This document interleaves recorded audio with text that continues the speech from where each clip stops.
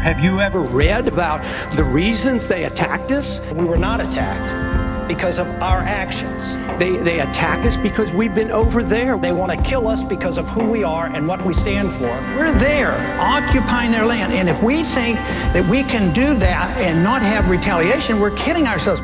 That kind of isolationism, sir, is what caused World War II. It's an extraordinary statement. As someone who lived through the attack of September 11, that we invited the attack. I believe very sincerely that the CIA is correct when they teach and talk about blowback. It's become kind of an intelligence term, and it generally applies to an intelligence operation that has a result that you don't anticipate, that is unfortunate. One of the greatest frauds, I think, being perpetrated on the American people is the discrepancy between what its intelligence community collects and what they're told by their political leaders in both parties. And so the American people remain in the dark and really have no idea what this war is about.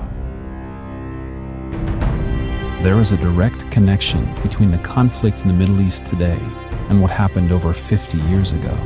You can even take it back to when the CIA started intervening in there in 1953, when they overthrew the elected government of Mossadegh, and the reason why he was overthrown was because he was going to nationalize the state oil resources, and that would have affected British and American companies. So it was a classic case of using intelligence resources to have a business outcome. And that overthrow put Iran on a course where eventually it wound up with the Shah, who was authoritarian, and any possibility that the country would develop in a democratic way was basically stifled.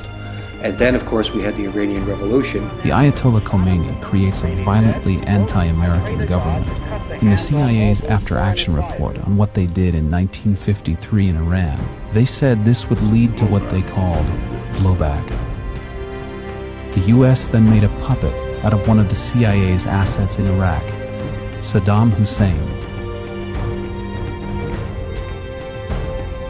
Saddam was anti-Iranian and very fearful of the Iranian Revolution and went to war with Iran. The war went on throughout the 1980s and was extremely bloody.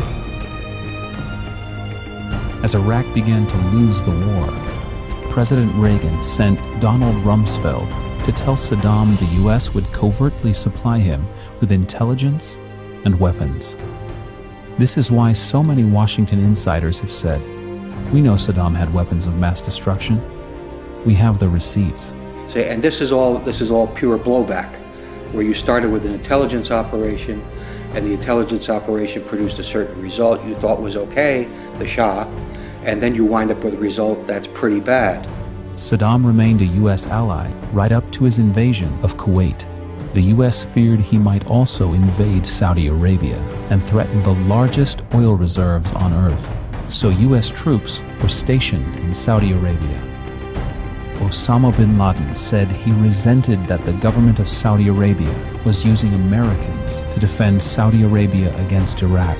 The U.S. began to fear losing its position in Saudi Arabia. With the second largest proven oil reserves being in Iraq, the U.S. now turns on its former ally and prepares the American public for the thought that Saddam must go. In the years preceding 9/11, Osama bin Laden was a young freedom fighter who promised American officials he'd help them to oust the Soviets from Afghanistan. The CIA began secretly arming the Mujahideen. The American Stinger anti-aircraft missile, the weapon most credited with giving the Mujahideen an edge in the war. Al-Qaeda then became a group that had been empowered by the United States. Following the defeat of the Soviets and the fall of the Berlin Wall, capitalism was triumphant and communism was gone. But in 1991, when the United States invaded Iraq for the first time, we established military bases in a land revered by Islam. Every suicide terrorist campaign since 1980 has had as its central objective to compel a democratic state to withdraw combat forces from territory that the terrorists prize. This war is not against Americans because we're Americans. It's against it's motivated by the activities of our government and its allies in the Muslim world. Furious at the American government for desecrating their lands, bin Laden and his maniacal associates began plans that would lead to the clash of civilizations that culminated in the tragic events of 9/11. They don't come here to attack us because we're rich and we're free. They come and they attack us because we're over there. Mossadegh was freely elected, okay? He served almost 2 years. We went in there and caused the demonstrations that led to his overthrow. Now the Iranians remember that, you know? They remember that. Yes, there was blowback. The reaction to that was the taking of our hostages. Most of the American people are totally unaware of what really goes on with our foreign policy and of the way we're irritating people. We're creating a lot of enemies around the world. Maximum covert operations to block and disrupt the Iranian program, including taking out their scientists, including breaking up their systems, all of it covertly, all of it deniable. Iran is a country that has been at war with us since 1979. The senator is wrong on his history. We started it in 1953. The blowback came in 1979. It's been going on because we just plain don't mind our own business. That's our problem.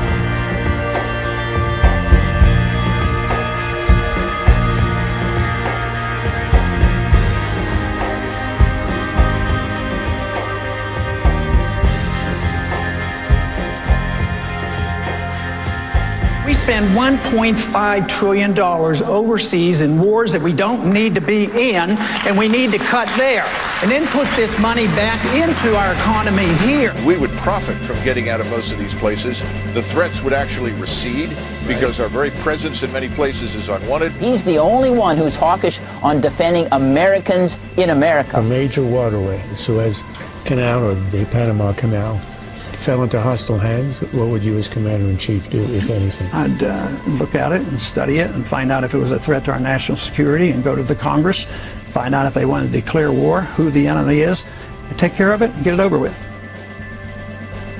You could solve the problems if we follow our Constitution, go to war, only when we declare the war, go in and win them, and get them over with. You get a declaration of war and you fight it and you win it and get it over with.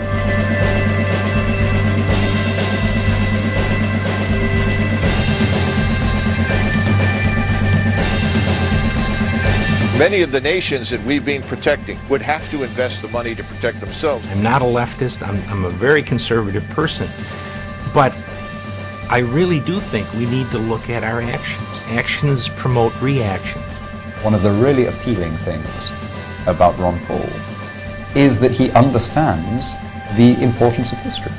He understands the importance of seeing where you're coming from.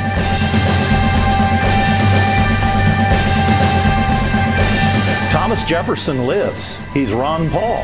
We, as a group, now have a greater moral responsibility to act than those who live in ignorance. Once you become knowledgeable, you have an obligation to do something about it.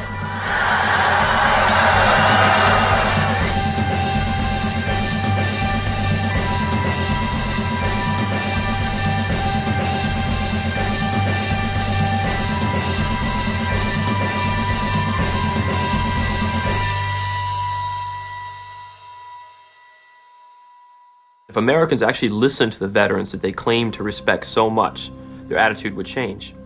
But the thing is, Americans want to honor the veterans in like a very cursory way, you know, putting a yellow sticker on their car, having a little parade or welcome back. But they don't want to honor the veterans by really like listening to what they have to say. When I came back, after my first appointment in 2007, I was really excited to see this guy in the presidential debates by the name of Ron Paul. He talked about an idea called blowback, which was that our foreign policy has repercussions. It means a lot to go out and defend our country and make those sacrifices, and it's not something that should be taken lightly. I support Ron Paul because I believe he's the only candidate with the fortitude to actually stand by the Constitution. In 1999, my desire to defend the Constitution and fight for my country motivated me to join the United States Army. In 2011, that same desire motivated me to leave the Army. And now that desire motivates me to support the only presidential candidate who will truly defend defend the Constitution. When you sign up for the military and you sign the dotted line, you're there to defend America and the Constitution, and Ron Paul is the only person that's been doing that for a while now. I support Ron Paul because he would take our troops out of harm's way. We only have those rights that we are willing to defend. And I think Ron Paul understands that. He has so many of us standing with him. His calls to bring the troops home should be taken very seriously. They can no longer use this rhetoric of support the troops, because what the troops are telling you, both in Iraq and those who return, is that they don't want any part of this. They want to come home. Ron Paul will restore America. He will restore the Constitution, and he will truly support the troops by bringing them home to defend this country. I have worked at 7 presidential campaigns, and I have never served anyone more incorruptible than Ron Paul. I sleep better at night because he's a principled person who believes in the Constitution. It really says a lot that the politically aware people in the military, those that are paying attention and engaged in the political process, are supporting someone who advocates an immediate withdrawal. Our campaign got more money from the troops than all the other candidates put together.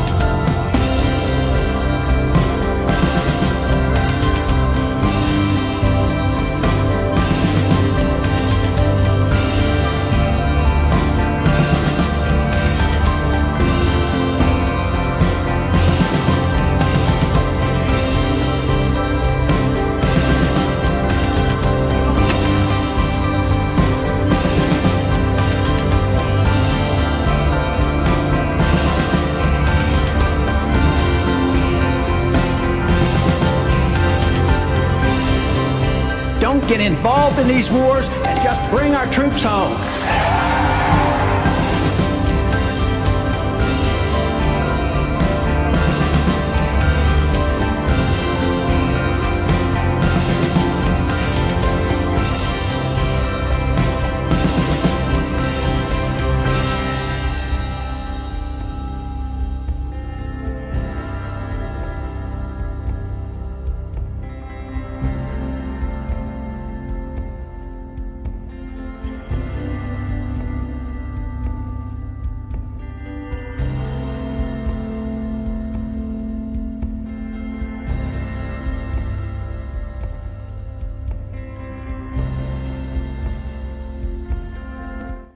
There's a pretty good chance you're under the age of 45. Turns out older people don't watch much YouTube. Go figure. But here's the thing. Older people, like your parents, do vote. And they're not going to hear this message from CNN or Fox News. So here's how we get Ron Paul elected. Click this button to send an email with a link to a presentation made especially for people over the age of 45. This presentation we've created convinces 40% of people over the age of 45 to support Ron Paul. So it's crucial you pass the message along. In Iowa, Ron Paul won 50% of the youth vote. That means Ron Paul is the future of the Republican Party. So how can he get so much support? Because people who do their own homework online see right through the mainstream media and big government Republicans. If all of us email 5 people over 45 years old and send this video, Ron Paul will win the nomination and the presidency. Sharing this message with the people you know is the most important thing you can do.